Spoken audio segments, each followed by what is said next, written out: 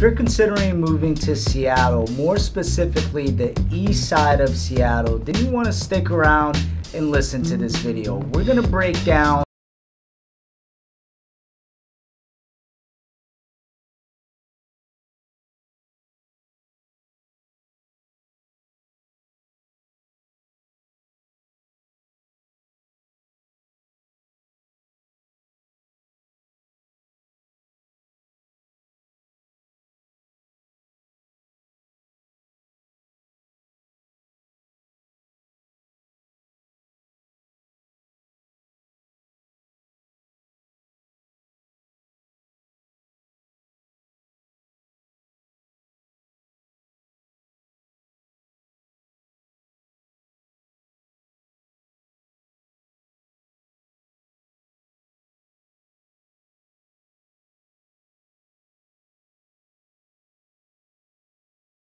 here to help. Okay, so I'm gonna break this video down into chapters, that way it's a little bit more digestible. So the first thing I wanted to touch on is the geography of both places, Bellevue and Redmond. Now, before I dive into geography, Bellevue and Redmond are right next to each other. They're very borderline cities to each other, but they're very different in their own way.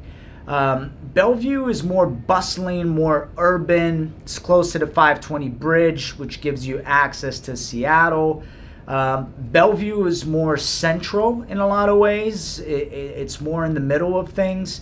Redmond is a little bit more rural, at least some parts of Redmond, right? There are parts of Redmond where, you know, people have acres and horses, and it's very different in that sense than Bellevue.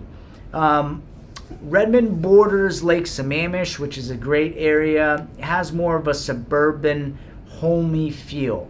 Whereas Bellevue, it's a little bit more fast-paced. You have the downtown, feels more like a big city. Second chapter that we're moving on to is environment. So the environment of both cities are similar yet pretty different.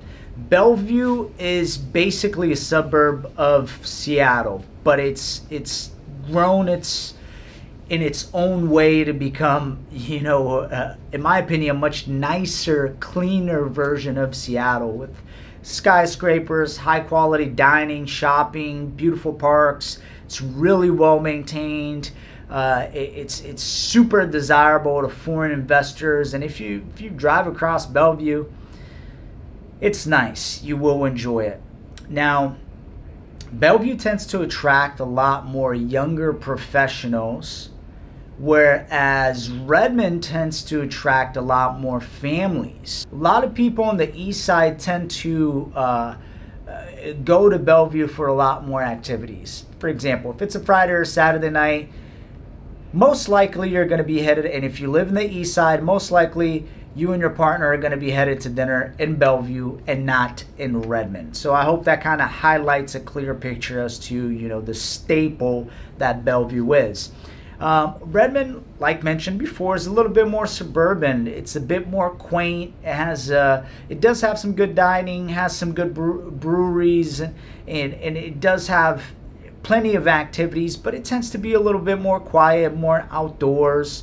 Redmond's also further east, which provides more access to outdoors, such as hiking, biking, trails, and boating in Lake Sammamish. Number 3, jobs, and more specifically, tech job opportunities. So the reason why both of these cities have grown so much is because of its tech workforce, right? So in Redmond, you have the Microsoft campus that takes up most of Redmond, and there are a ton of Microsoft employees who live in Redmond proper.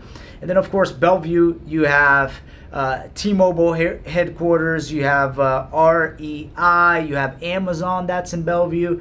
So a ton of tech jobs in both of those cities tend to attract a lot of tech workers. So the majority of Bellevue and Redmond, the majority of the workforce is tech jobs, and I see that trend continue to grow. Number 4, medium home prices. So hate to say it, Bellevue and Redmond both have much higher average home prices or median home prices than Seattle, and much higher medium home prices than a lot of areas in Puget Sound. So Bellevue in specific, the median home price is about $1,512,000, whereas Redmond's a little bit more affordable at $1,488,000. Now, with that being said, both areas are probably the most desirable areas in all of Puget Sound, right? And let me highlight once again, Seattle and the east side of Seattle are two complete different worlds. And once you come to Seattle and visit, you will see what I mean. Number 5, let's touch on school districts. Both Bellevue and Redmond have some of the highest rate districts in the state. Much higher performing than Seattle school districts. For a lot of areas in Bellevue and Redmond, you're probably going to fall into the Lake Washington school district, which is why there's such high demand for housing in Bellevue and Redmond. It's because fantastic school districts, it's clean, it's safe, it's close to your job. Now you see why these areas grow so much.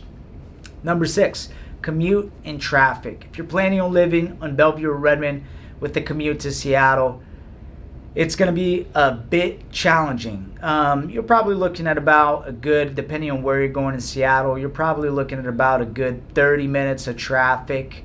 However, a lot of individuals work in the east side. They never go to Seattle. So that makes it super convenient if you live in Bellevue and Redmond and if you work on the east side. But traffic is a thing to account for just about everywhere in the Puget Sound area.